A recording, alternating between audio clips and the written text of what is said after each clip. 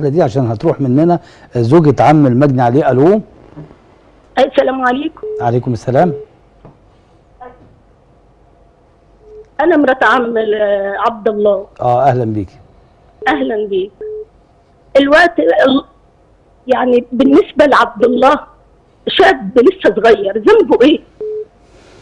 ذنبه ان هو يتقتل ولا ليه دعوه ولا اي حاجه، مجرد ان هو قاعد في مكتب باباه.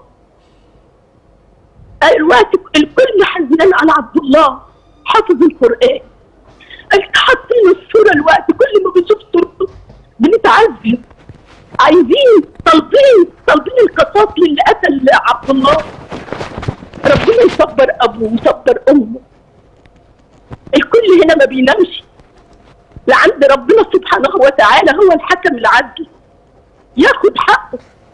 ربنا سبحانه وتعالى هو هياخد وهيظهر وعايزين نشوف عدل الله سبحانه وتعالى في اللي قتل عبد الله، لان الكل هنا حزنان. انا كنت تعبانه يا استاذ عمرو، ولما سمعت الخبر تعبت اكتر، مش كنت مصدقه عبد الله الوديع المحترم، حافظ القران، ما بيسيبش ولا فرد. اللي انا اقدر اقوله ان ربنا يصبر الحاج سامح، وربنا يصبر امه يا رب، لان من ذنب لو فضل هذا الوضع اللي احنا فيه كلنا خايفين على اولادنا، كلنا خايفين على اولادنا، لان الوضع ده ما ينفعش كده في البلد.